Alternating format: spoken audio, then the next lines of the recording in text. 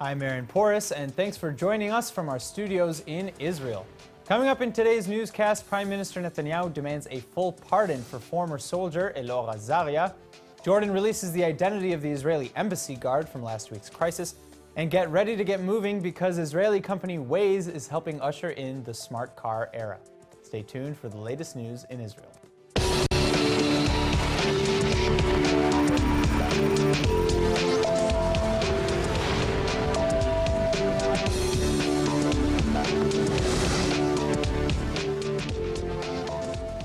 The Israeli courts just made a huge decision in a very controversial case.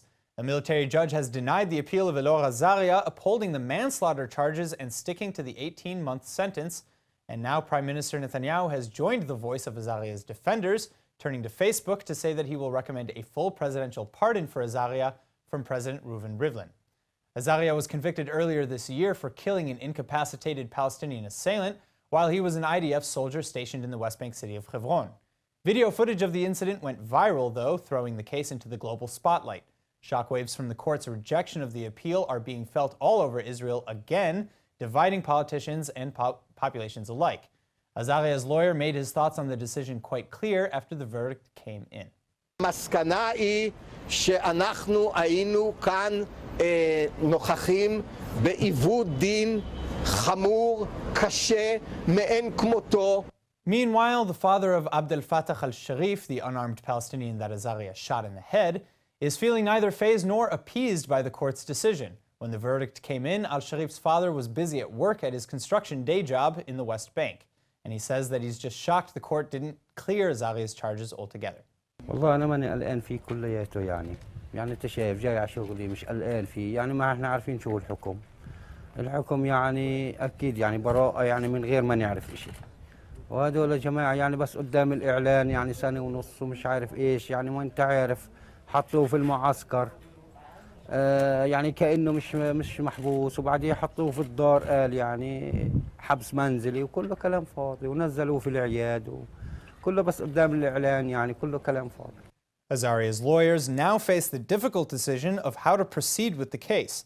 They can file another appeal and take his trial all the way to the Israeli Supreme Court, or they can let Azaria begin serving his jail time, which is the only way he can obtain a presidential pardon. The Jordanian media has just made public the identity of the Israeli security guard involved in the killing of 2 Jordanians at the Israeli embassy last week. News sites have published a picture of the guard's diplomatic ID card, revealing the photo and name of 28-year-old Ziv Moyal. Moyal shot and killed a Jordanian teenager who had stabbed him with a screwdriver at the embassy compound, killing a nearby Jordanian bystander in the crossfire too.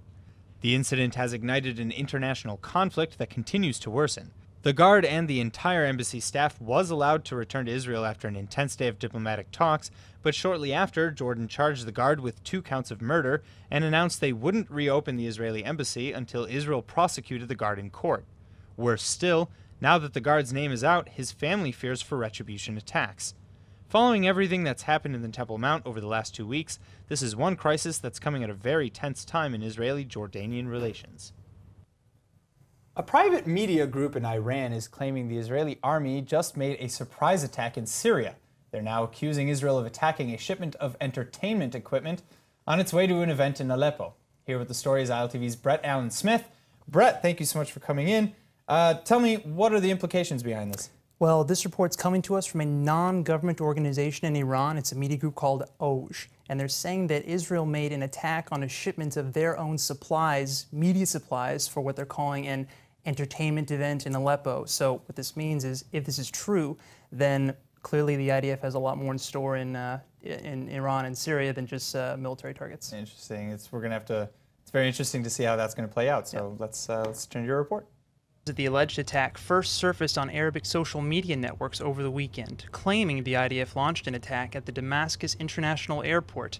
And now the Iran-based media group OJ is saying this was an attack on a supply of their, quote, entertainment equipment, allegedly on its way to Aleppo for an unspecified entertainment event. It's important to know that OJ is not an official government organization. They're more involved with making propaganda, as well as overseeing the production of films and their release in Iran. But their relationship with factions of Iran's army is practically an open secret. Syrian President Bashar al-Assad usually takes every opportunity to publicize Israeli attacks in Syria, even attacks that they can't entirely confirm.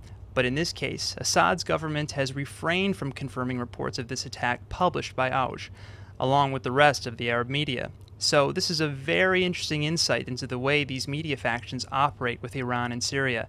And if what Auj is saying is true, it indicates Israel may have a more involved strategy for targets beyond strictly military targets. So Israel removed the last of its security measures following almost 2 weeks of unrest at the Temple Mount, and prayers have finally returned to the Al-Aqsa Mosque as normal. But thousands in Istanbul are now rallying against Israel, many calling for an end to Israel's control over Jerusalem altogether. Turkish President Tayyip Erdogan has been very vocal about his outrage over Israel's handling of the Temple Mount situation. Even after Israel took down the metal detectors, Erdogan publicly threatened that Israel would continue to suffer the worst of the consequences. İsrail'in meşruiyeti kendisinin Filistin'in ve Filistinlilerin haklarına gösterdiği saygı ölçüsünde anlamlıdır. Özellikle Kudüs'ün 3 din içinde özel olan statüsüne hele Mescid-i Aksa'nın ve Kubbetü's Sahra'nın içinde bulunduğu harem bölgesinin mahremiyetine saygı duymayan bir İsrail en büyük zararı kendisinin göreceği tehlikeli bir yola sapıyor demektir. Israel had installed the additional security after 3 Arab Israelis murdered 2 Israeli cops with guns they had smuggled at the Temple Mount. But the Muslim world erupted into rage and boycotts over the move, giving us some of the bloodiest clashes between Israelis and Palestinians in years. Things may be back to normal at the Temple Mount now, where thousands of Muslims continue to pray at the holy site, but in Turkey, anger only appears to be mounting. Thousands of protesters flooded the streets of Istanbul waving Palestinian and Turkish flags, singing a rally that included the words, quote, hit Zionists, end quote. And many are calling for an end to Israeli jurisdiction. Kanun durması için, insanlığın yerine güzelce oturması için, bütün insanların huzur ve ferah bulması için mutlaka Mescid-i Aksa'dan İsrail el çekilmesi lazım. Kan durması lazım. Looks like it may take longer for the dust to settle from the Temple Mount crisis. Speaking of the Temple Mount, for those who don't know, tonight is said to be the saddest day in the Jewish religion, Tisha B'Av, and it commemorates major calamities that have befallen the Jewish people, like the destruction of the first and second temples, for example. Here in the studio to tell us more is Rabbi Ronen Neuwirth, the president of the Ve'ahavta Tel Aviv Jewish Experience. Thank you so much for coming in and joining us today on this day. You. So I hope that we're not cutting too much into your fast later. It didn't start and that you're preparing nicely. So tell me, what are the calamities? What are these things that we are so sad about today? So obviously, as you mentioned, the 2 destructions of the temples, but the first catastrophe that took place on that day was the sin of the spies, which was the unwillingness of the people to enter the land of Israel, and therefore they had to be in the desert for 40 years, and the entire generation did not marry to enter the land of Israel. So traveling for 40 years in the desert was a punishment? Yeah, it was a punishment for the sin of the spies, which took place on Tisha B'Av. That's the first event that took place on Tisha B'Av, which, again, I think it symbolizes all the destructions are the wrong choices that we made as a nation. Many times God has given us the opportunity, the chance, but we missed out. That's what happened in the desert, and that's what happened when we had the 2 temples, which are each destruction. It's not just the destruction of the religious place; it's a destruction. It's the beginning of the exile. The first. Well, I mean, so do the calamities have a theme, or it's just like really terrible things that happen to the Jewish people? The most terrible things. The most terrible. So yeah. It's not like, because in the first one, the spies who came back, and you're saying that was a punishment, that we had to wander the desert for 40 years, we couldn't enter the land of Israel. And the entire generation. So were the first 2 temples punishments as well? There were punishments on the sins of the people, based on basically, according to our sages, the first temple was destroyed because of the worst sins of adultery, of bloodshed, of killing each other, idol worshipping. The second one, however, and that's, by the way, the biggest destruction for 2,000 years, was destroyed because of baseless hatred, because Jews hated each other, fought against each other, did not know how to respect. People were very, in that sense, observant in that time, but the discourse was so hateful and so violent, and that's a destruction. Unfortunately, if you're speaking about the relevancy of mourning in our times, I think we're mourning not just over the temple, but most importantly because of the reasons that led to the destruction for 2,000 years.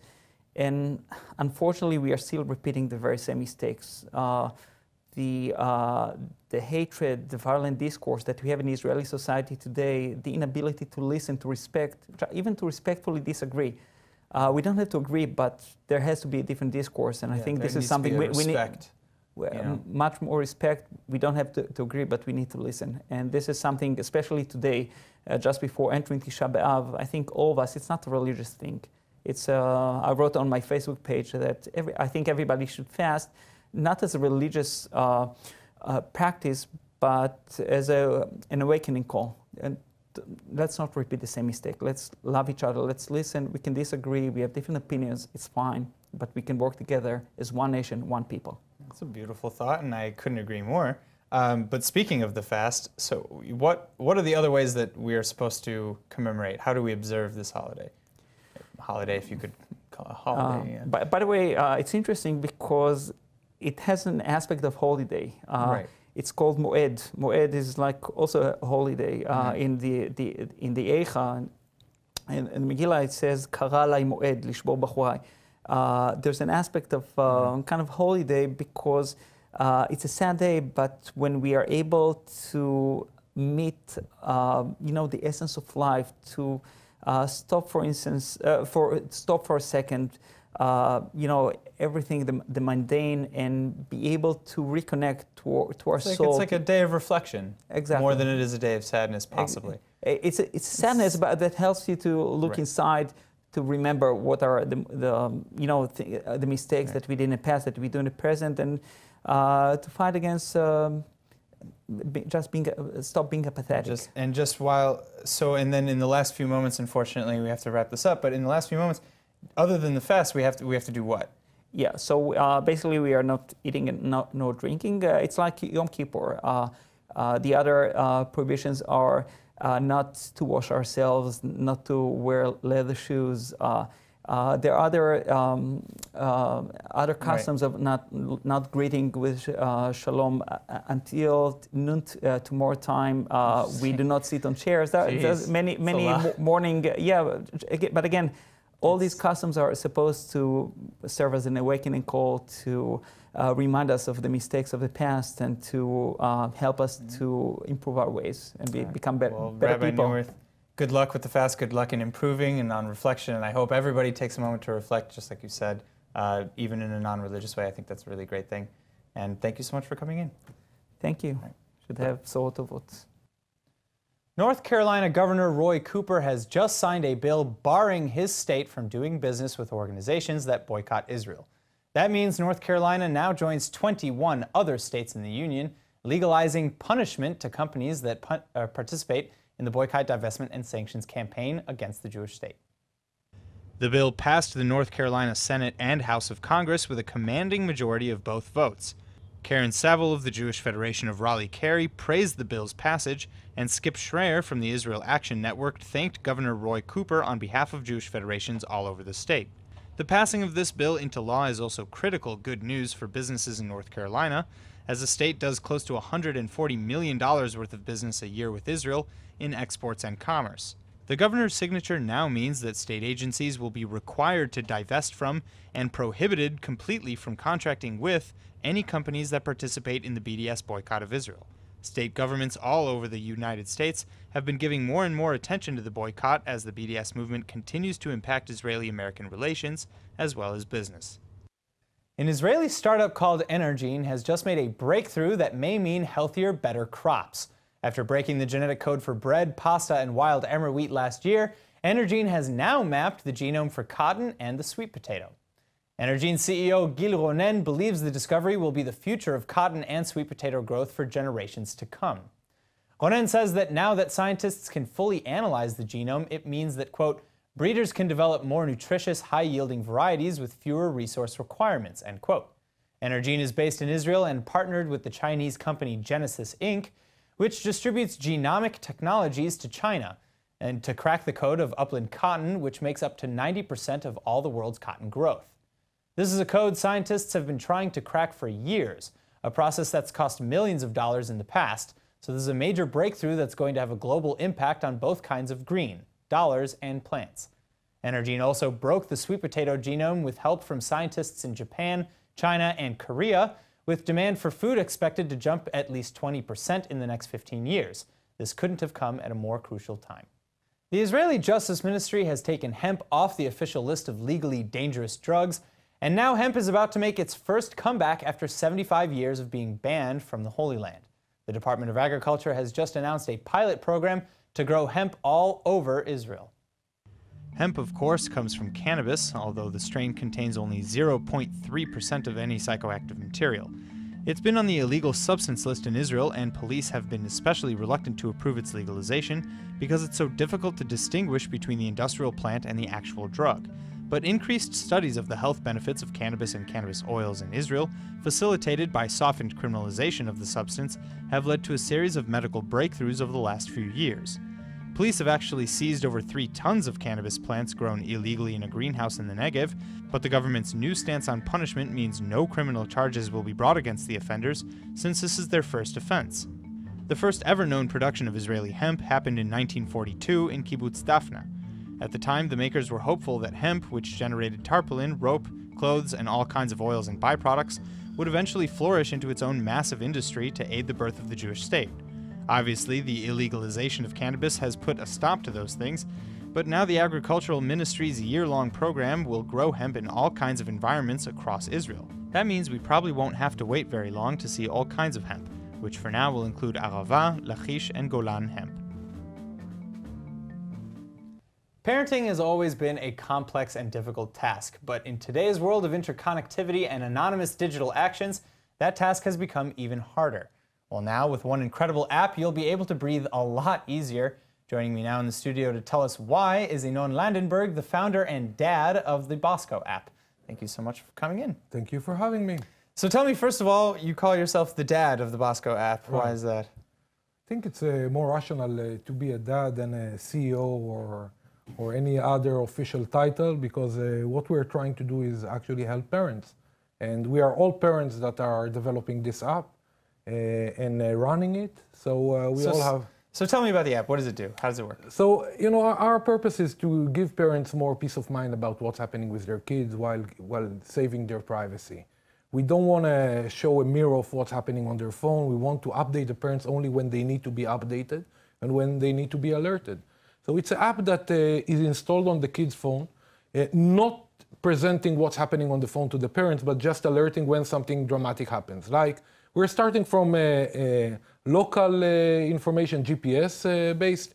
Whenever the kid enters home or leaves school, we update the parents so they don't need to call the kid and ask him where he is. Of course, they can see where he is every time.